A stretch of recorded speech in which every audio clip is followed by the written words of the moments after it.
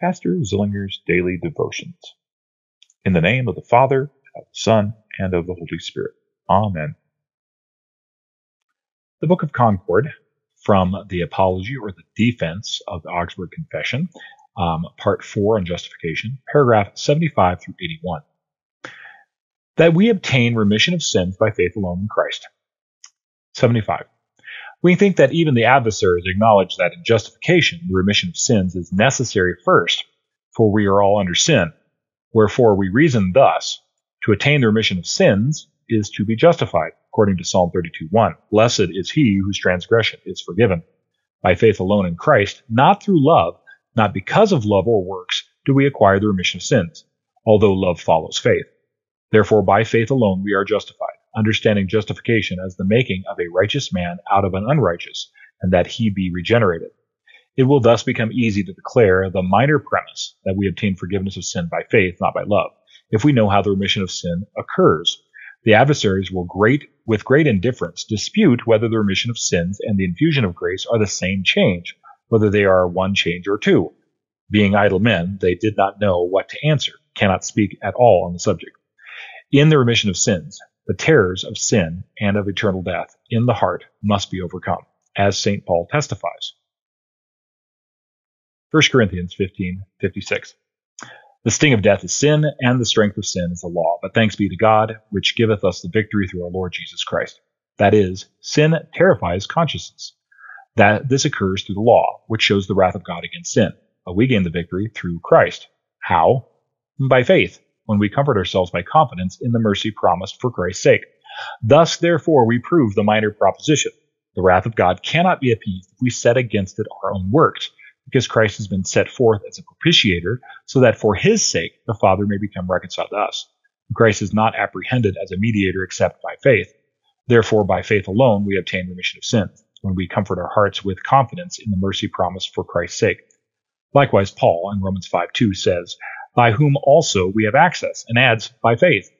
Thus, therefore, we are reconciled to the Father and receive remission of sins when we are comforted with confidence in the mercy promised for Christ's sake. The adversaries regard Christ as a mediator and propitiator for this reason, namely, that he has merited the habit of love. They do not urge us to use him now as mediator, but as though Christ were altogether buried, they imagine that we have access through our own works, and through these merit this habit, and afterwards by this love come to God. Is not this to bury Christ altogether, or to take away the entire doctrine of faith? Paul, on the contrary, teaches that we have access, i.e. reconciliation, through Christ, and to show how this occurs. He adds that we have access by faith. By faith, therefore, for Christ's sake, we receive remission of sins. We cannot set our own love, our own works, over against God's wrath. Looking at this section, it's important to note, because really what they're arguing is kind of a cart and a horse issue. At the time, it was this thing of, well, you can have your sins forgiven if you love.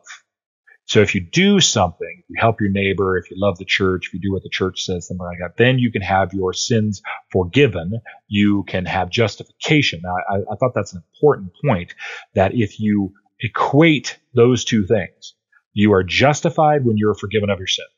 When you are forgiven of your sins, you are justified before God. That is a super important method and link that we have.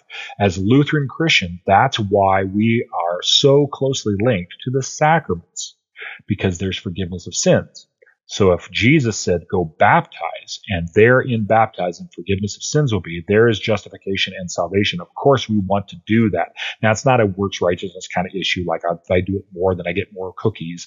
No, it's about this is important to us, forgiveness of sins. So that's why when you go to a Lutheran church, we're not going to be talking about third use of the law a lot. Like, this is what you need to do. You need to love more. You need to have all these things that you have on a list, and then you can please God. No, we're not going to talk about that. We're going to talk about forgiveness of sins in Christ, and how does that get to us? And we trust it. That's what faith is. And I think that's important in this section and in other sections as well.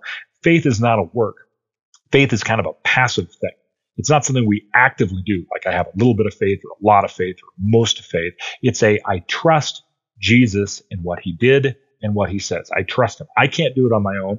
I can never do it on my own. I trust what is said to it. Therefore, I'm saved because Christ has done it all. He's the mediator. He's the propitiator. So just be aware of this. This is really what being a Lutheran and a Christian is altogether, because what happens when you break this apart, if you break apart forgiveness of sins and justification, if you break apart salvation and how we trust in Christ and say it's about us, or it's about how we love, or it's about how we do things, we go down the path of works righteousness. We go to the Pharisees, we go to Roman Catholicism with things like this, we go to the Reformed. It doesn't matter. It becomes a works righteousness because the cart and the horse again. The horse has to be Christ. He has to be the one in front. The cart follows. And I like that statement. Faith of love will follow. It happens. It automatically happens. We don't really need to worry so much about it, because if we trust Christ, we're regenerate and we want to do it. It's a natural thing that happens. So just be aware that this is what it means to be a Christian, and in fact, why we're different, or why maybe we even argue with other denominations and things to say this is what we want to center on because it's so important. The Lord bless your day as well as your week.